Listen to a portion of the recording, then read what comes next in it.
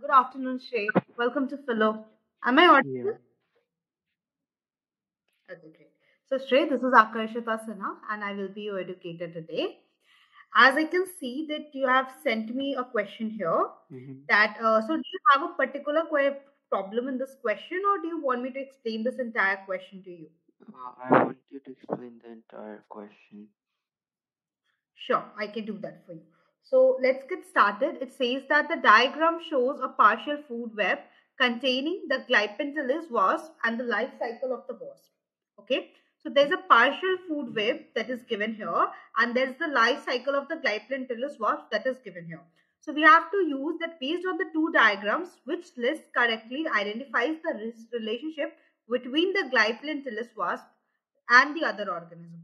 So we using these two charts, we have to determine what kind of relationship is depicted here.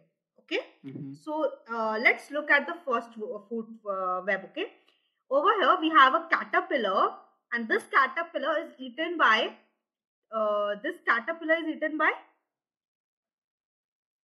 Uh, the the larvae stink is bug. a stink bug. Yeah.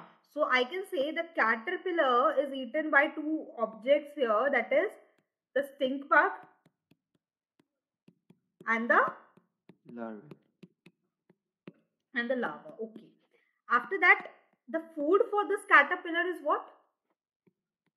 Uh, guava fruit and leaves. Yes, eucalyptus leaves and guava. Correct? Okay. So I have this information from the first chart. Now, if I look at the second chart, that is the life cycle of the Glyptapanteles wasp, then we will see that there is the caterpillar that protects the pupae that converts into adult. The adult lays eggs. Then the eggs give out larva that develop inside the caterpillar. Then larva leave caterpillar. So basically, where can I see a common link? Where is a common link? Yes. I don't know. Okay, let's not look at that. Okay, so when we're talking about the Glyptapanteles wasp here, then you tell me, uh, is there a common food between these two? A common food that the wasp and the caterpillar share? Anything? Any common Caterpillar. foods? Yeah, Caterpillar. because the adult, see here, adult lay eggs inside the geometrid moth caterpillar. So this wasp needs this caterpillar to lay its egg. So can I say this wasp is directly dependent on this caterpillar to lay its egg? Mm-hmm. Yeah. Okay, now you tell me, is this caterpillar directly dependent upon the larva of this particular wasp to ensure that it gets the food? Yeah. So, can I say that there is a relationship between the wasp and the caterpillar Yeah. where both are benefited in some manner? Mm,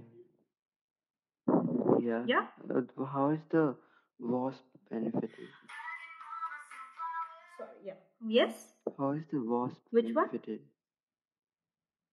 How is the wasp benefited? See, the wasp would need a place to lay its egg now.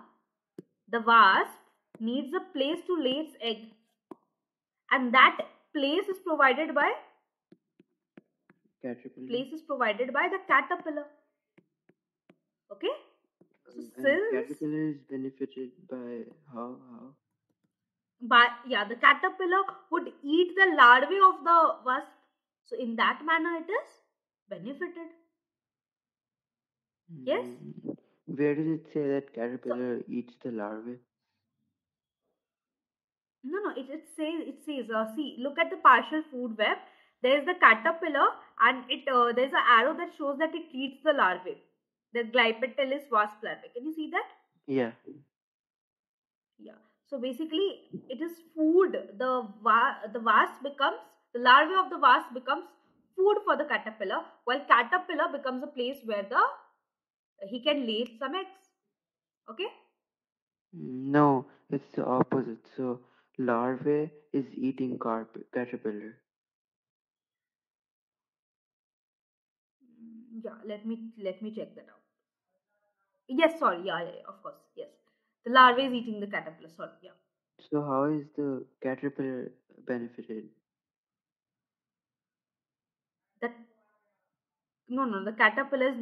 See, I just read the chart oppositely. So basically, yes, the caterpillar, if they are eaten by the larvae, then it wouldn't be a benefit for the caterpillar in any manner. Okay, the caterpillar would provide space for living and would also be eaten by the larvae.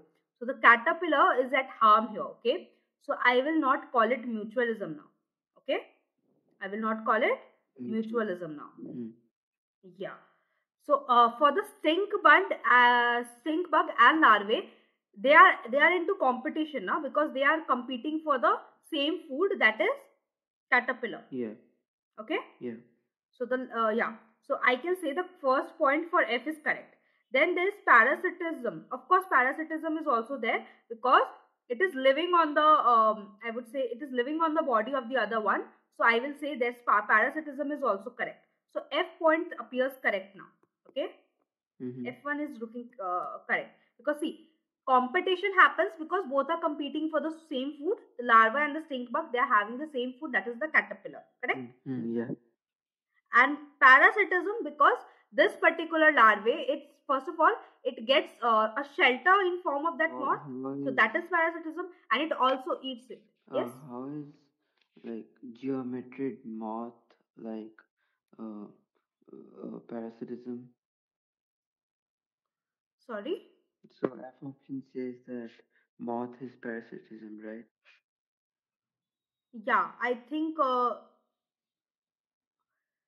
these are the three options that are available now, Yeah. or there are more options F, here. F is the answer, but I want to know how is it parasitism? See, it is parasitism in that manner.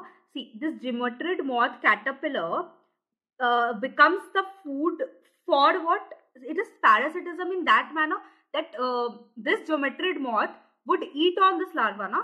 So, this geometrid moth will become, sorry, एक second. This larva would eat the caterpillar. So, of course, this larva would be a parasite to the caterpillar. Na? This larva Mm, This larva would eat the caterpillar. Okay, larva eats caterpillar. Okay, larva eats what? The caterpillar. caterpillar. Yeah. So it got food from the caterpillar. Mm-hmm. After that, does the larva live inside the caterpillar? Yes. Yeah. So larva also got shelter from the caterpillar. Mm-hmm. So did this larva got food as well as shelter from the caterpillar? So this larva becomes a parasite to the caterpillar, no? But what? So parasitism means that one is benefited and other one is not. So how is caterpillar Yeah, not benefited? Like how is it negatively it benefited? is. See, it is negatively benefited in two manners. Number one, it is giving shelter, but it is not getting anything in return. Number two, its larva, its caterpillar, they are being eaten. Over here, can we see that its caterpillar, they are being eaten by this particular thing out. So in both the manners, this particular caterpillar is at risk now. It is being eaten, its population is depreciating, as well as it is giving a shelter in out of in because it is not getting anything in return now. It is just giving shelter, it is just giving what to say, food, but it is not getting anything in return. So in that manner it is negatively benefited. Yes. Oh yeah, I see. Thank you. Did you understand that, Shrey? Yeah. I'm really sorry. I just, I took the arrows in the other manner, and that's why I confused you a little bit. I'm really Yeah, sorry no for that. Okay, problem. No and I problem. hope it's clear now. Yeah, I had one more question. Sure, sure. Please send that to me.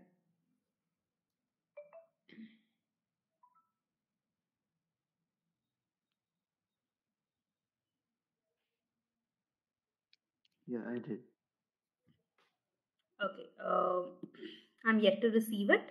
Okay, yes, got it. Okay. Let's read the question. It says that the ocean sunfish, that is mola mola, it's a large flatfish that spends most of its time in deep water, feeding mainly on jellyfish. Okay. The sunfish often have many species of copepods, that are small crustaceans, that bury their head into the soft tissue of the sunfish. Okay. The sunfish will swim in the surface of the water and lie sideways, allowing seabirds to eat the copepods from their skin. What type of relationship sunfish has with the other organisms? So let's get started with it. See what is happening here.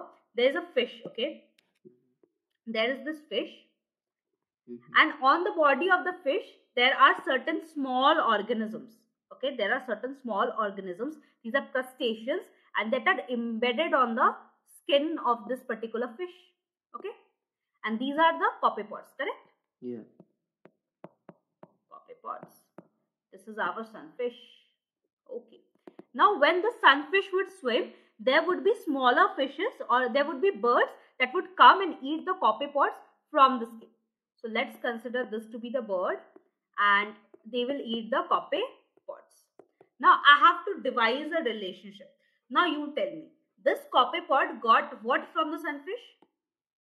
It got shelter. It got shelter. Very good. So copepods and the bird, they are having some relationship, correct? They are having some relationship. But in this relationship, is the sunfish, affected in any manner? Any manner? I think no.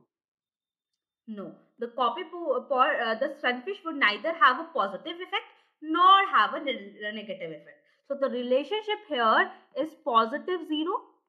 Can I say that this will have a positive impact while the sunfish would have a negative impact? And what kind of a relationship is this?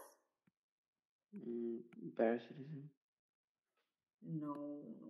Parasitism is always positive negative. No? One is affected positively, the other one is affected negatively. Then we call it parasitism or predation. Correct? When there is a positive 0 conflict, then we go for commensalism. What do we go for? Commensalism. Yes, commensalism is a type of relationship where one organism is benefited while the other one has no effect on the body.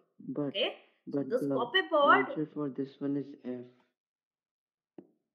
Is F. Okay, let me see what they are speaking of. Seabirds is mutualism, jellyfish is predation, and copepods is parasitism. With what? Okay, the relationship of sunfish with the marine organisms. Sunfish and copepods is parasitism. Sunfish, wait, let me read it once again. That spends sunfish on its copepods that bury their heads into the soft tissue of the sunfish. Sunfish would swim to the surface and lying. See, one thing, according to me, this should be commensalism, because nowhere in the statement it is said that the sunfish is benefited negatively. Correct? Do you agree to me in that matter? Yeah. It is just said that it is providing what? It is providing shelter. Correct?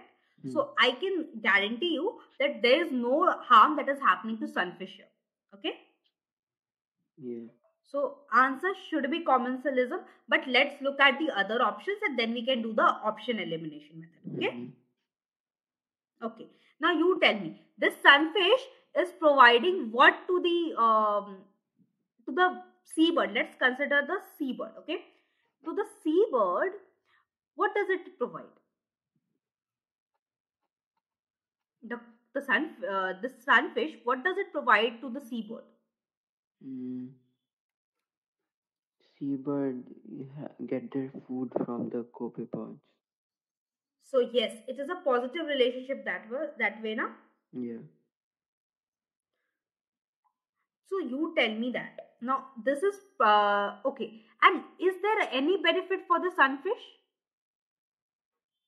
No. No benefits for the sunfish? I think sunfish No. Swims due to the copepods. Nah, nothing like that. So the sunfish and birds also have a relationship where